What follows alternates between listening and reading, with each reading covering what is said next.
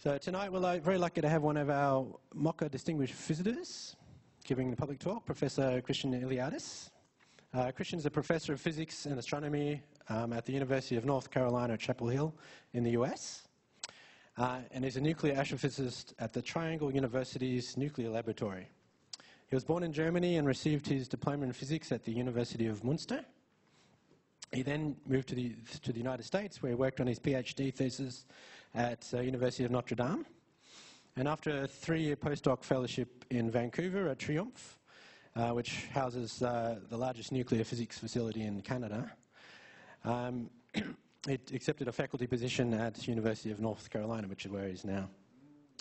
He's been a full professor since 2006 and is an author of the textbook Nuclear Physics of Stars. He's also an award-winning teacher, highly valued by students. I did a Google and noticed that on the website ratemyprofessor.com, his students have rated him 96%, which is pretty... So he's also a good teacher as well as a scientist. Christian visits Astrophysics group here at Monash every year or two. He also has family connections in Melbourne through his Greek heritage. In his talk tonight, Christian will take us on a journey explaining what we know about about the stuff that we and everything else around us is made of, the chemical elements. Please welcome Professor Christian Iliadis.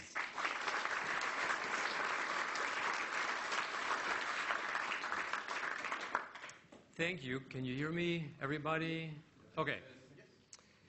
So, Simon, we have a minor problem here. This is not my desktop, neither on the left nor on the right.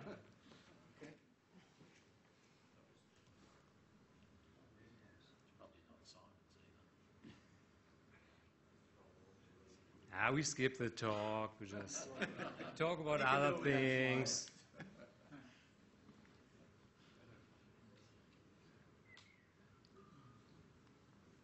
There we go. Thank you. Yeah, thank you for the invitation. This is very exciting to be back in Australia, Melbourne, at Monash University. So I'm on a mission today to explain to you where the elements are coming from. And many of you, of course, know where they're coming from, but some really important issues you may not have heard about. So this is the message I want to get across. If you have any questions, please ask me. And yeah, so let's start. Okay. So on the ad to this presentation, there was a trivia question. So I have a prize to hand out today. I'm really proud of that. I spent half a day yesterday to buy this prize. And here's the question. So what you see here is a supernova explosion. This is Tycho supernova. This is the first thermonuclear bomb detonation, the so-called Mike shot. And this is my mobile phone here. And the question was, which physics effect is crucial for all three phenomena shown below? Aha, that gentleman here. I could think of two things, electromagnetic radiation and quantum tunneling. I have to say, and of course a soccer ball, because Australia won a major soccer championship, a tournament. Amazing. Are you sure? Yeah. I don't want to hurt anybody. Wonderful job.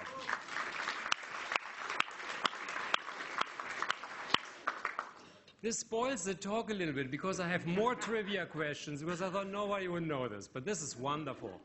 Okay, let's go on.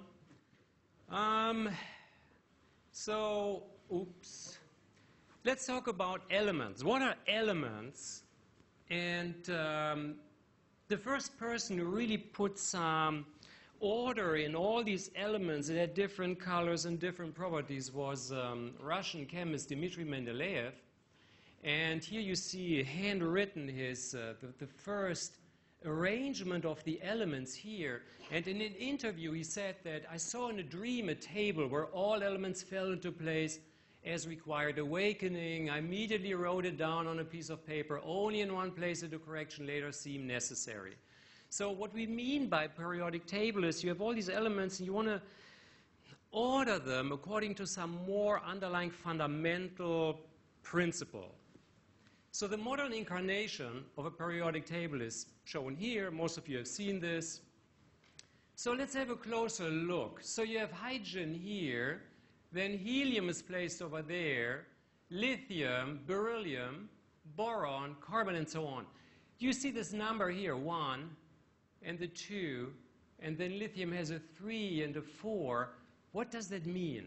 What do these numbers mean? How are these elements ordered?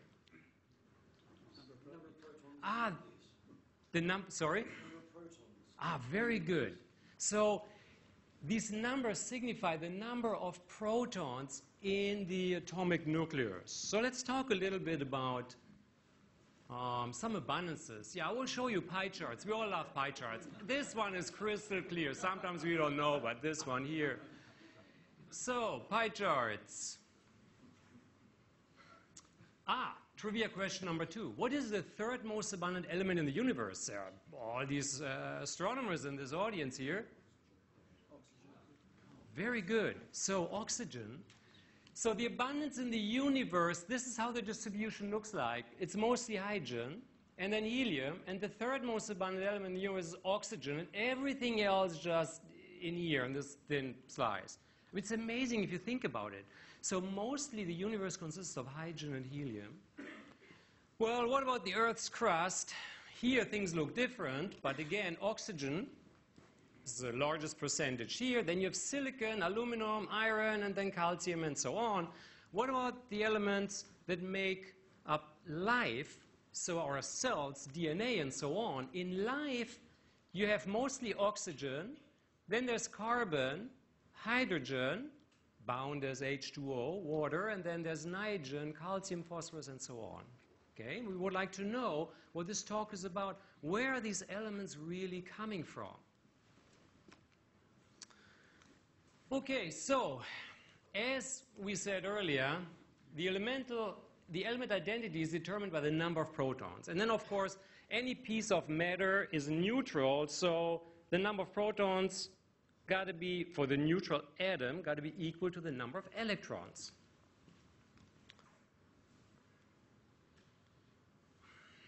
Okay, so atomic structure. Yesterday I was in Fitzroy and I walked by a coffee shop and I saw a logo that looked very, very similar to this one here. This is a crude atomic model if you think about it. I love really good coffee, so here doesn't tell us how the nucleus looks like, but that's good enough for me. There's coffee there. And then you have these things here. Who can guess what kind of atom this is? Sugar? Oh, you're close. You're really... No, you're not close. Sorry. Sorry. Lithium, very good, because 3 protons. What is lithium mostly used for? Well, of course, lithium batteries, but also thermonuclear bombs. Okay? Next one here. This is very interesting. The IAEA, the International Atomic Energy Agency, this is the agency that promotes the peaceful use of nuclear energy. And it shows, oh, this is interesting. There's the nucleus here, and you have slightly more realistic, not these very symmetric electron orbits, but who knows what this atom would be? Very good. Do you know what beryllium is mostly used for? This is very interesting too. It's mostly used by the military and for nuclear bombs. And I find this very ironic that beryllium, used for military applications, and there's the peaceful organization there. So I went to a chemistry textbook and I found this amazing sketch, and this is pretty much what we all have in our heads, okay? There's the nucleus consisting of protons and neutrons, and there are the electrons here. Protons shown in blue, neutrons shown in red, so we can count the number of electrons. We have 6, you can count the number of protons, 6, and this would be carbon. Very good. This is carbon, and there's a number of things that are fundamentally wrong with these sketches that we all have in our heads. So let's talk about this one. What's wrong with these sketches? Trivia question number 3. So the gentleman who won the soccer ball that I spent half a day yesterday to hunt down in South Yarra, can you hold that up, please? So the question is the following: so atoms are very small. Let's think about a model of an atom. If a soccer ball, which has a radius of 11 centimeters, is our model for the atomic nucleus, then how far away from the center do the electrons move? Soccer field? 200 meters? Kilometers. Who said 10 kilometers? This is where my apartment is in South Yarra, and you're absolutely right. Very good. So think about it. This soccer ball, so the scales are vastly wrong. The electrons move 11 kilometers away. That's South Yarra. The other thing that's vastly wrong, and most of you will know this, is there are no electron orbits that look like planetary orbits. So, well, how should we visualize atoms then? Quantum mechanics tells us that there are no orbits. All there is a probability to find the electron at a certain position. So, if you just take a snapshot of the electron position, you obtain one dot in the sketch. Another snapshot, you obtain another dot. If you take 10,000 snapshots, you obtain something that we call an electron cloud. Okay? That's the picture you should have in your mind. For all these trivia questions, I'm already exhausted here. Come in. So this one is interesting. Okay, we said that, I hope you're convinced, atoms consist mostly of empty space, right? The electron is a South Yarra. And so my hand consists of atoms, so this is empty space, and this wall here consists of atoms, this is empty space. Why can't I move my hand through this wall? Electron repulsion. Very good. Electron repulsion, meaning that I have an electron cloud from all these atoms on the surface of my hand. The same thing happens here on the wall, and like charges repel each other, and that's the reason why I cannot move my hand through the wall. So there is we call it an energy barrier that prevents us from doing that. Okay, there's an energy barrier. All right?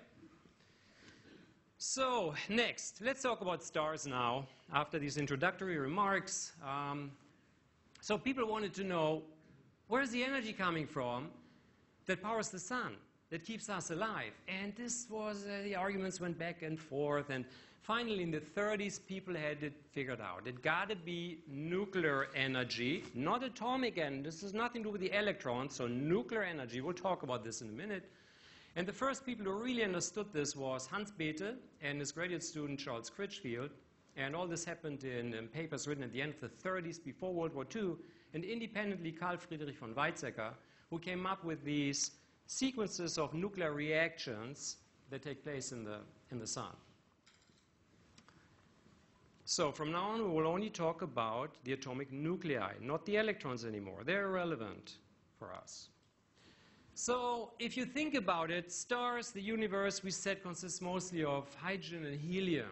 So then you may think, okay, hydrogen fuses to helium, and that's happening. But how is this happening? So you take 4 protons, and they fuse together, and there's helium. Sometimes you find this picture in a textbook.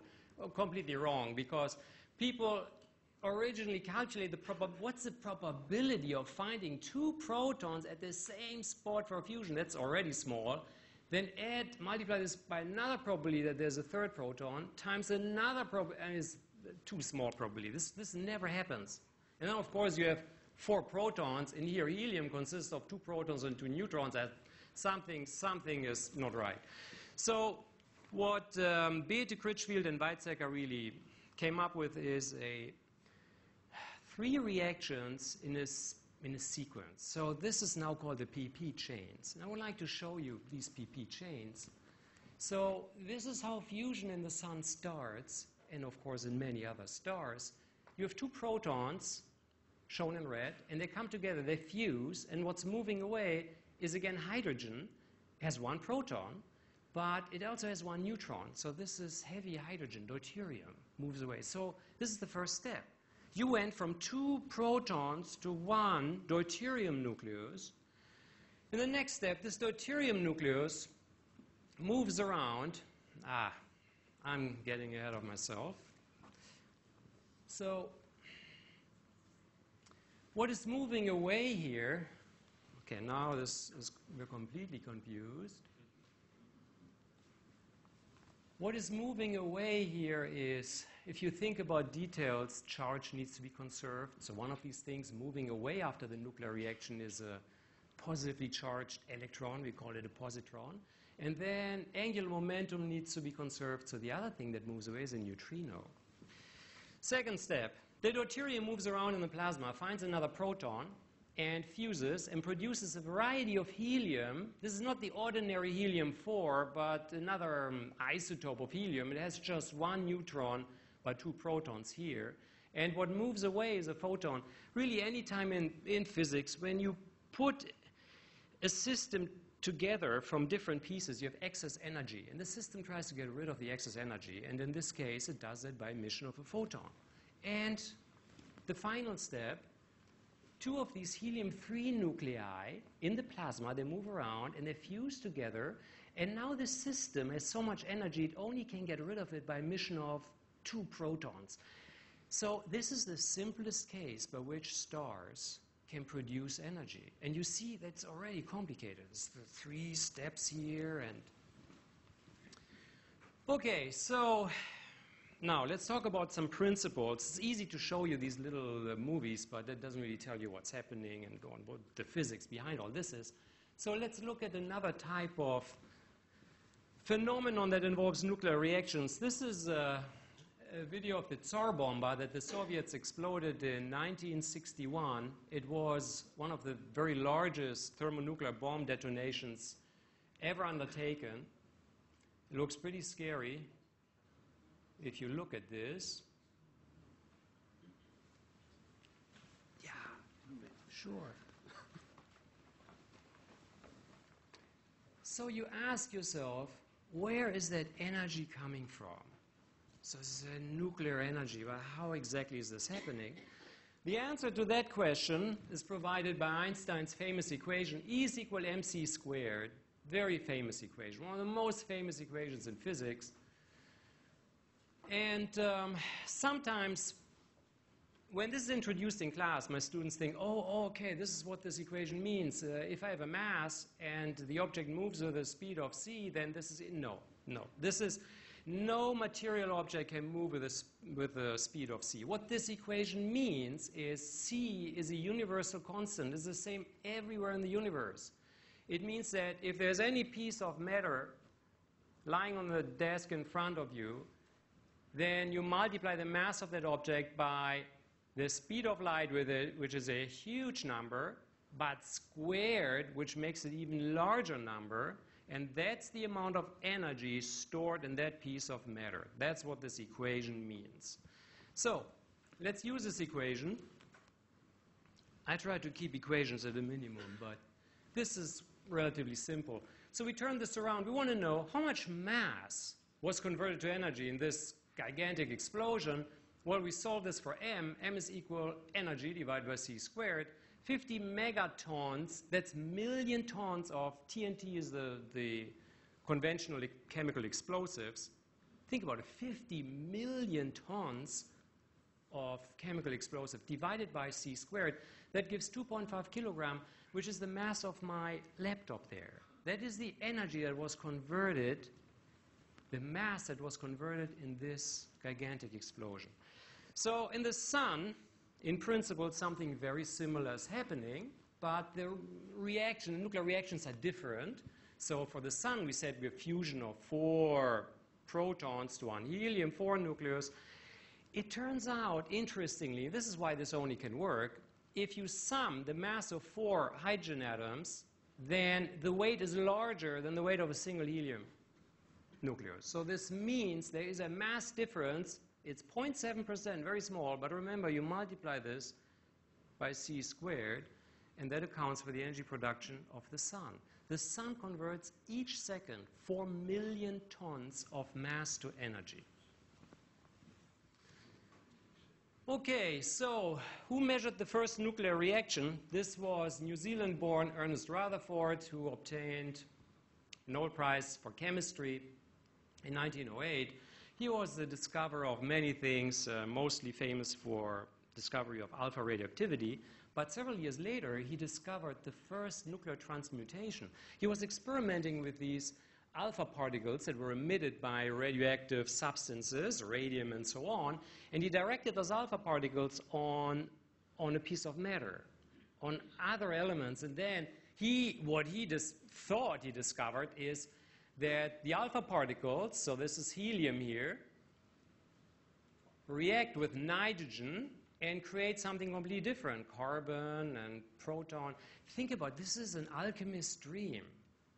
You cannot do this in chemistry. You put two things together and you create a new element. Absolutely amazing. It turns out that this was incorrect. He did discover the first nuclear transmutation, but that was not the correct one. And in those days, the detectors were very crude. He used scintillators. I mean, there's a flash of light. Anything can cause the flash of light.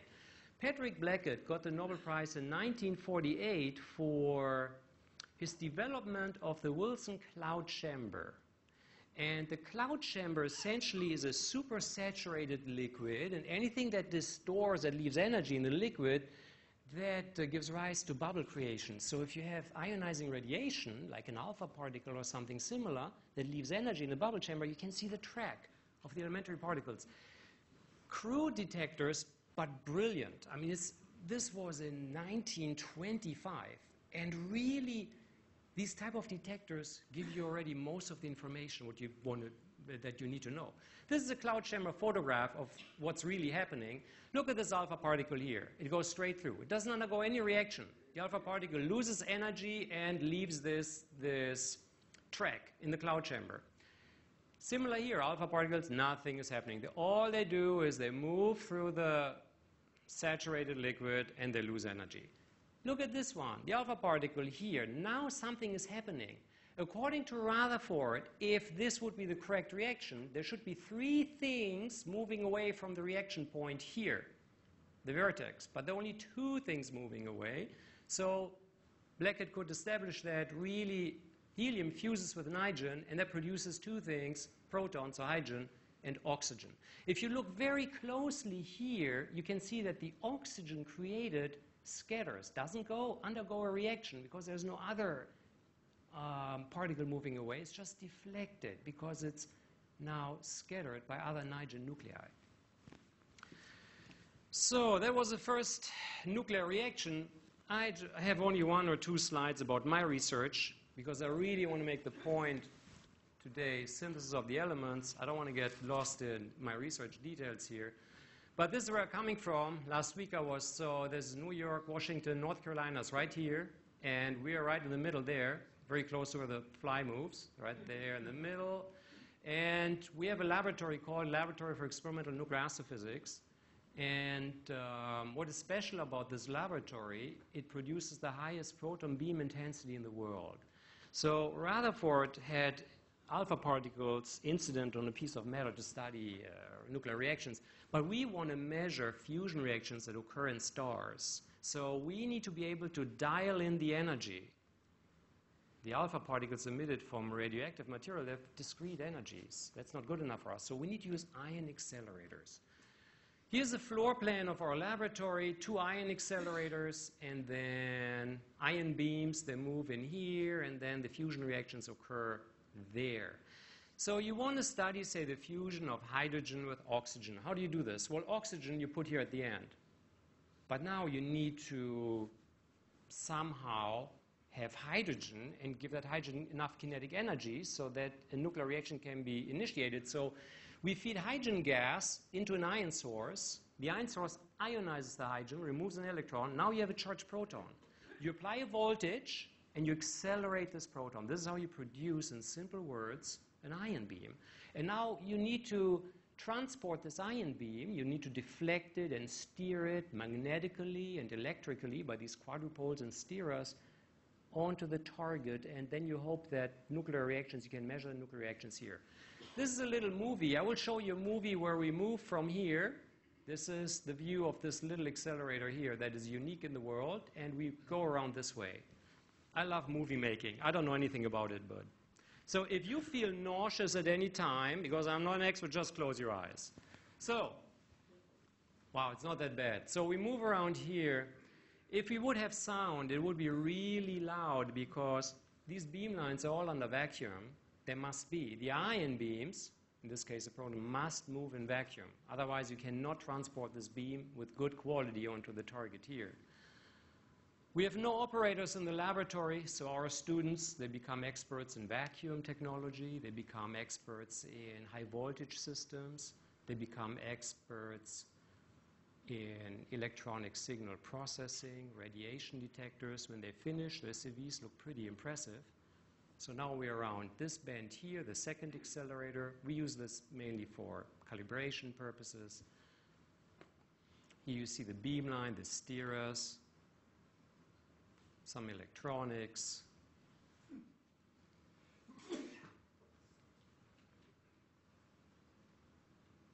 Some shielding here. There's our detector. Now, watch out. Something amazing will happen. Oops, my thumb. Sorry about this one. Right there. And there's the electronics. This is the radiation detector. What does that mean? We don't have cloud chambers anymore. We have more sophisticated detectors. So, remember, Rutherford measured the fusion of nitrogen and helium, which creates oxygen and hydrogen. So, it turned out for one of my PhD students who graduated very recently, we needed to measure the reverse of this reaction. That means we had protons incident on oxygen, and we measured this reaction where we create alpha particles and nitrogen.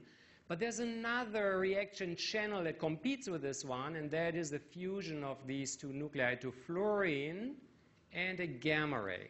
So here, this is the end part of the beamline. The proton beam is incident. The oxygen target is located right here. And then you have a gamma ray coming out, and then you detect this gamma ray with this very fancy detector. This detector, a hyperpure germanium detector, costs as much as my house. Yeah, so you're really careful when you handle that thing there. So this paper was just published last week. Let's have a look. Interesting.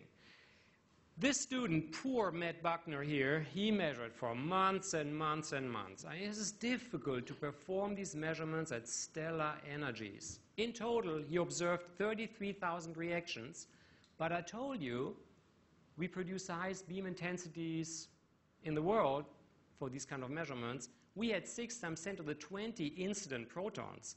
You divide, think about it. You divide these two numbers, then you obtain a number, well, I wrote it out here. There's a 5, 5, and there's 17 zeros. The yield is so small. That's why these reactions are so challenging to measure. Why is the yield so small? Okay, this is now the difficult aspect of the talk. This is the tunnel effect. For me, is the most stunning science effect. So what you have here is a proton, say, and some other nucleus here, but these are charged. And remember the example with my hand and the wall. There was an energy barrier that prevents my hand to go to the wall. You have exactly a similar energy barrier for the nuclear fusion of two like-charged nuclei to something else. They don't like to fuse. They like to repel each other. So common sense tells us that two charged nuclei repel each other instead of fusing together. So common sense, I put this little cartoon together here. So you have an incident proton, and in order for fusion to occur, this proton must overcome this energy barrier, shown as a little wall here, and make it onto the other side so you can fuse with this nucleus. In classical terms, this will never happen because this proton doesn't have enough energy. It will be deflected, reflected at this point. It will move back from right to left, and with 100% probability. There's just no other way. What is really happening in quantum mechanics is quantum tunneling. So there is a small chance that this proton, although it does not have the energy to overcome the barrier, will tunnel through the barrier, and then it's on the right-hand side, can fuse with the other nucleus. Small chance. The issue with all effects related to quantum mechanical tunneling is that this chance of tunneling, the precise number, depends crucially on the properties of this energy barrier. In simple words, if we make this barrier just a little bit thinner, it changes the probability for tunneling drastically, exponentially. And this is very important for technological applications of this tunnel effect. The tunnel effect was predicted by Friedrich Hund, but the first person who really applied it to a quantum mechanical problem, to alpha radioactivity, was George Gamow. At this stage, first-year students at my university would say, yeah, right, quantum mechanical tunneling, dream on. And then I sort of tried to point out that there are many technological applications of quantum tunneling. Izaki, Gaver, and Josephson obtained the Nobel Prize in 1973 for quantum tunneling in superconductors. Then there were more Nobel Prizes, Rohrer, Binnig, Ruska in 1986. When I was in high school, around 1980, my high school physics teacher told us, we'll never be able to image single atoms. It's impossible. It's absolutely impossible. So obviously, he really did not keep up with the literature, because these gentlemen here, they were already working on this, and they obtained a Nobel Prize just a few. So they built this device, a scanning tunneling microscope, and I'm sure many of you have seen many of these quantum coral images. What this shows, for example, here, each of these peaks is an atom. With this device, we can image single atoms. So this shows, interestingly, 48 iron atoms on the surface here, and then you can even study complicated quantum effects. In this case, you have the two-dimensional standing wave of the electron gas that is scattered between these atoms. Absolutely incredible. Students are usually half convinced at this point. Now, my vote for the next Nobel Prize, my personal vote, goes to Fujio Masuoka, who is the inventor of flash memory. Flash memory. Well, let's have a look at this pie chart. Very interesting. This is the annual revenue 2013, and now the numbers are going through the roof, but this was 2013, the best I could find, of flash memory. This B means billion, 30 billion US dollars, which is an enormous number. Where's flash memory used? Well, in USB sticks. My laptop here is a very old laptop. It's 4 years old. It has a magnetic hard drive, something that spins, very heavy. And when I return, the university has just ordered me a new laptop, and there's nothing spinning in there. It has flash memory in there. The largest market share, however, are smartphones. So what does that have to do with quantum mechanical tunneling? Tunneling is crucial for flash memory to work. In very simple terms, on a chip, if you want to store information without an external power source, that's what flash memory does, you need to be able to set bits, 0 and 1. That's all you need to set. So 1, that can be 60 electrons in some region inside a chip. And a 0 can be 0 electrons. So in flash memory, you have these regions inside an insulator. They're called floating gates. And you can put electrons into the region or extract electrons from the region. And the key is that if you get electrons in there, you extract them out there, the electrons must tunnel through an energy barrier. So again, quantum tunneling happens in your pockets. It's not something esoterical. Okay, so now a big leap forward. All I wanted to show you really is what's happening inside the sun, the PP chain, the simplest reaction chain. If you go to other stars, more massive stars than the nuclear reactions that take place, there are many, many different nuclear reactions. And it's very complicated. These massive stars go through many different stages of evolution. And so a massive star, at the end of its life, will have this, we call this an onion shell structure. You have iron here in the middle, then silicon, sulfur, oxygen, magnesium, oxygen and carbon, and so on. All of this was created by fusion reactions. Now, this star will explode as a supernova, and all this material will be ejected into space. It will enrich the interstellar matter. So, not only are these elements ejected, but also the explosion itself makes new elements. And of course also ejected, and that contributes to the enrichment of the interstellar medium. This is of course a very famous, the Crab Nebula. This remnant, the supernova was observed by Chinese astronomers on July 4th, 1054. You see this beautiful image, which is also shown here. And in green here, this is the emission from hydrogen ejected by the supernova. In the middle, you have a millisecond pulsar, a neutron star of dimension of 10, 15 kilometers that spins, say, 30 times each second. Absolutely incredible. Not all stars will explode as supernovae. That depends strongly on the mass. Low mass stars, like the sun, will not explode as a supernova. They will become something we call asymptotic giant branch stars. And here's an example, TT Cygni, which is a carbon star about 1,500 light years away in the constellation Cygnus.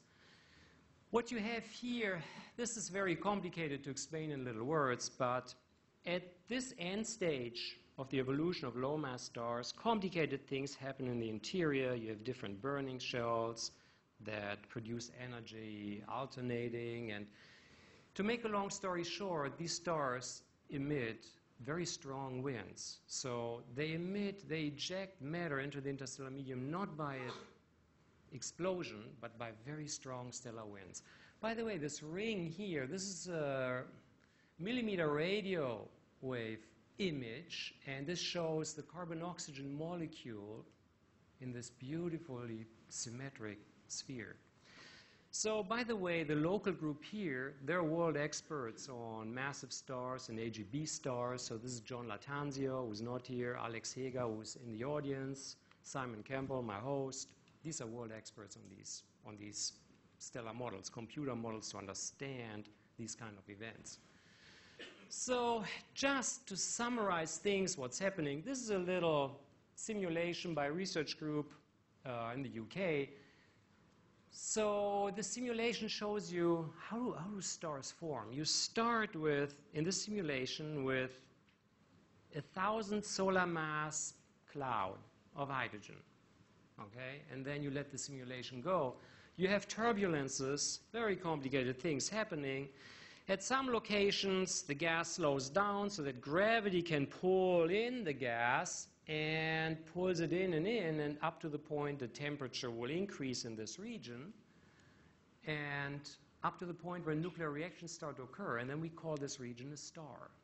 Okay, this is how stars are born. These little white things that are emitted, these are stars that have been born from this gas cloud that didn't have any stars before. And now you can see, of course, there's gravity going on, there's a dance of stars, some are being ejected out of this cloud, and this is an example of a stellar nursery. In each of these stars, each of these white dots that you see, nuclear reactions occur. This is the only reason why we can see the stars. This is how they produce energy. And by doing that, by undergoing nuclear reactions, they also form new elements, as we discussed.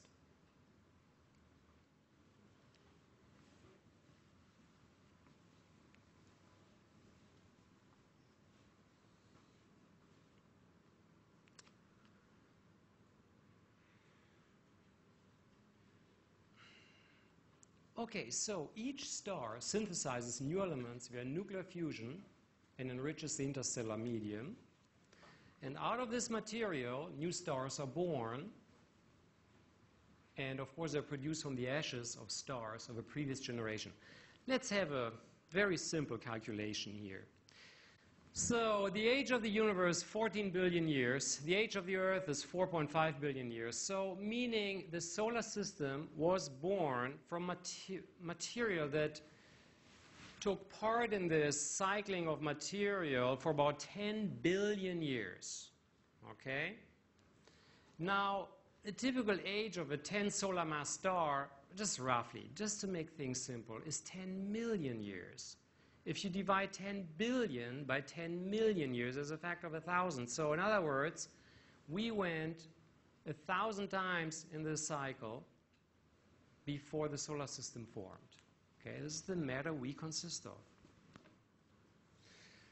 All right, a little bit of history. What this shows here is we talked about elements. This is the elemental number on the x-axis and the relative abundance on the y-axis on a logarithmic scale, and that squishes things together. There's hydrogen, helium, the most abundant elements in the universe, and then there's beryllium, lithium, boron. Look at this huge drop. Then we go up again, and there's oxygen, the third most abundant element, carbon, the fourth most abundant element, and then you see this interesting structure here. And if you look at the details, this is for elements. If you look at the abundance distribution by isotopes, this is even more interesting. The first people who really understood where these structures came from and assigned them to different stars or different sites in stars were Burbage, Fowler, and Hoyle. The Burbages were astronomers. Fowler was a nuclear experimentalist. Hoyle was a theoretical astrophysicist. For this work, one of the highly cited papers in astrophysics, for this work, Fowler obtained the Nobel Prize in 1983. Okay, now, this is the periodic system. And I will tell you now, I will summarize after decades of research. So I went through the literature and tried to compile as much information as I could where the elements are coming from. So first thing you can do is you can draw this imaginary line here, the red line. Everything above this line is made by charged particle reactions, what we discussed in this presentation here. If you go below this red line, then there's just too much repulsion. You cannot form these elements by charged particle reactions. They're formed by neutron capture. So some of these stars release a lot of neutrons from nuclear reactions, and these neutrons then can be added much more easily to other nuclei to build up heavier elements. Why is this? Because neutrons are not charged. There's no repulsion there. Okay, let's start with hydrogen, helium. They're not made in stars and part of lithium. They're made in the Big Bang. This is pretty much all that's made in the Big Bang. Without stars, the universe would be a really boring place. Beryllium and boron are not made in stars either. They are made by cosmic ray spallation, so ultra-relativistic cosmic rays move through the interstellar medium, and through spallation reactions they produce boron and beryllium. Everything else is made in stars. So let's see the colors, how the colors come out. Orange. So I'm only labeling one just to give you the color code here. So everything in orange is made in massive stars before the actual explosion. So you have oxygen, noble gas neon, you have aluminum, phosphorus, magnesium. All this is made mainly in massive stars before the explosion. Everything in red is made during the explosion of a massive star. So that includes calcium in our bones, titanium, half of iron. There's nickel here. Next, these iron-like elements, vanadium, chromium, manganese, and iron, I didn't talk about this at all. They're made in type 1a supernovae. So half of all iron are made in type 1a, so type 1, type 2. They're completely different things. So type 1a supernovae, they're not massive star explosions, but this is an explosion in a binary star system. Okay. Then we go on. Everything in light blue and dark blue is made in asymptotic giant branch stars. So half of carbon, half of nitrogen, and things like barium, tin, lead, and in green, remember these dark blue ones, they're made by neutron capture. And of course the green ones are also made by neutron capture. They're made in a process called the R process. The R process, we are pretty successful in characterizing this process, so meaning we have a rough idea on the conditions, temperature, density, but we don't know the site yet. And the two favorite sites, I mean, many groups are doing research on this. The favorite sites are either a massive star explosion, so type 2 supernova, in the very deep layers during the explosion, or something completely different, the collision of two neutron stars. So this is pretty much gives you an overview of where the elements are made. And you see a few white spots. I mean, I tried to put some color here to lithium and fluorine, but really this is an open question. It's controversial. We don't really know where these elements are made. They're made, lithium is made partially in the Big Bang and cosmic ray spallation, but we know that there must be another stellar source. We don't know exactly what the source is. Fluorine, people think maybe AGB stars and massive stars, but there may be another source, maybe neutrinos. Technetium, well, is radioactive. It has decayed away, even if it was there in the beginning of when the solar system formed. Same thing with promethium.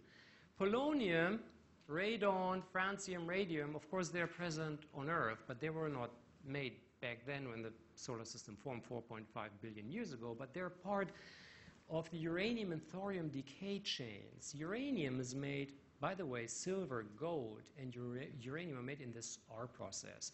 Uranium decays by alpha emission, produces a new element. The daughter element is not stable. It decays in turn. So you end up with decay chains, and part of these decay chains are polonium, radon, francium, radium.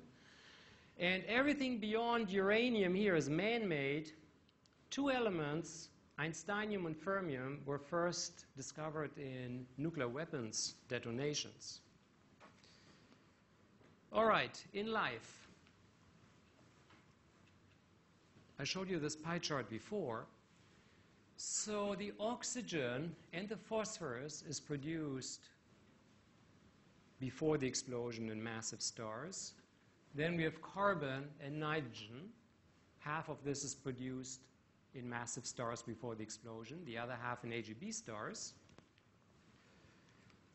We got hydrogen, which is not produced in stars, produced in the Big Bang, and we got calcium, which is produced during the explosion. So this is pretty much where the elements come from that life consists of. Okay, I'm coming to the end here. This is a very interesting cartoon I found. Right there, do you see it? Oh my God, I can't believe it. There's a smiley face. Let's have a look. What is a smiley face? This is Rutherfordium. Let's go back. Rutherfordium. Rutherfordium is here. So what they wiped out and put the smiley face on is dubnium, an element that was discovered at the end of the 60s in Russia in a famous laboratory at Dubna. Well, this was really a pleasure, and I'm really honored to be here, and thank you very much.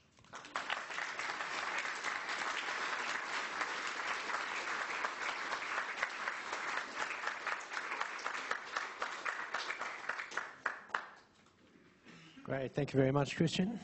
Great talk. So we've got about 10 minutes for some questions. We've got Damien over there with a microphone who's going to run up on this side, and I'll run up and bring the microphone to any questions on this side. Any questions? I was just wondering, what's the rarest element, and are there elements that we don't actually have that are just theoretical? Oh, the rarest element. I don't know off the top of my head, to be honest. I don't want to dream up something. The rarest element. Rhenium is very rare. Is it? In the Earth's crust. Yeah.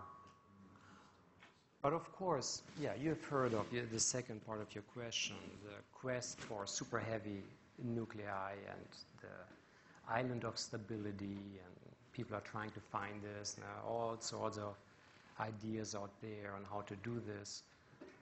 I ran across a very interesting paper. I was not aware of this work at all, where there are a number, about 15 atomic bomb explosions in the 60s. Their partial aim was to look for new elements and to go to these super heavies. And this was in the 60s. And then I ran into a proposal that was written by some Europeans about 6-7 years ago, and they wanted to revive this. They had this whole paper with all the calculations and, you know, this is what we could do with the bomb explosion. Of course, it's completely unfeasible, but very interesting, yeah. Well, people are looking for this, highly interesting.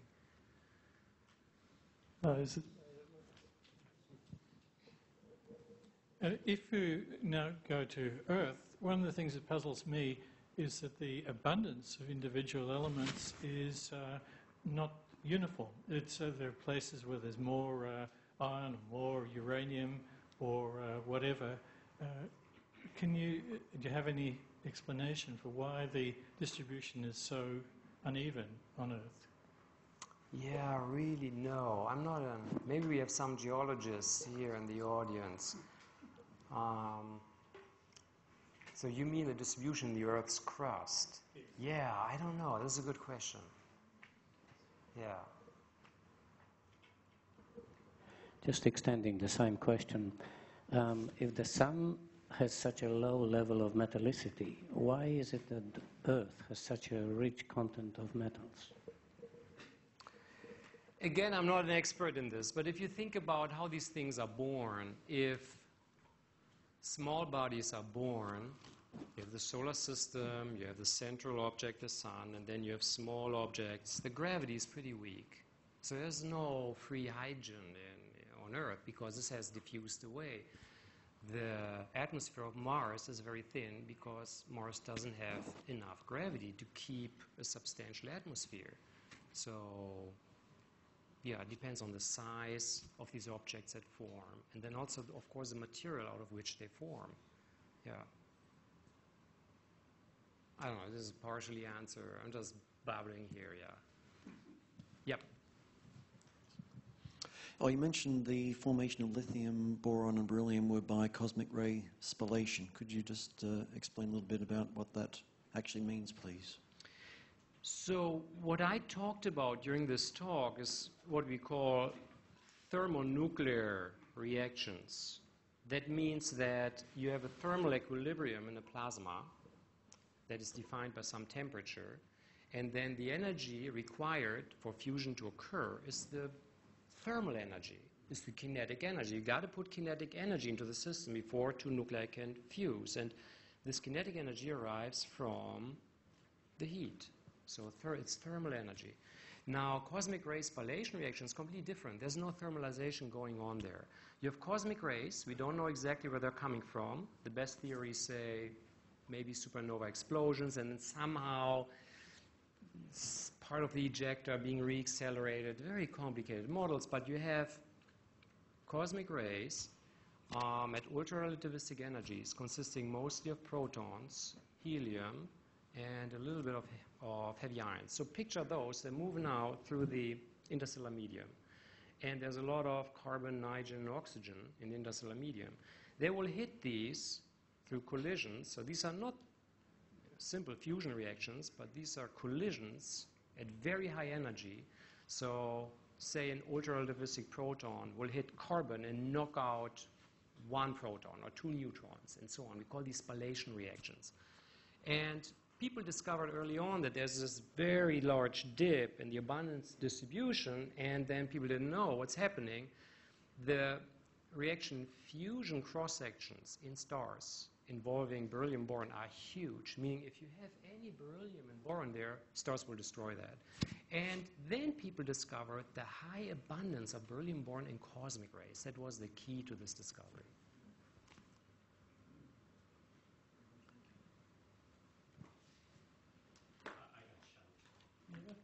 When you say there is a lot of carbon and oxygen in the medium, what's the density really? Sorry, in the... How much carbon is there in the interstellar medium per cubic kilometer? Oh, there's almost none. But we're not talking about cubic kilometer.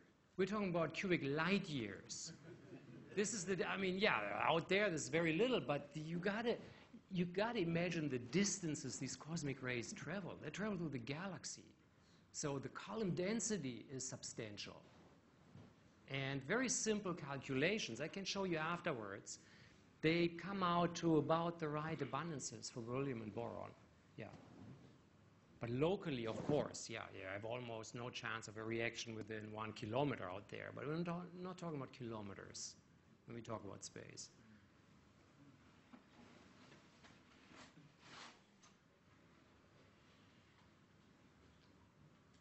Any more questions? I'll just thank Christian once more.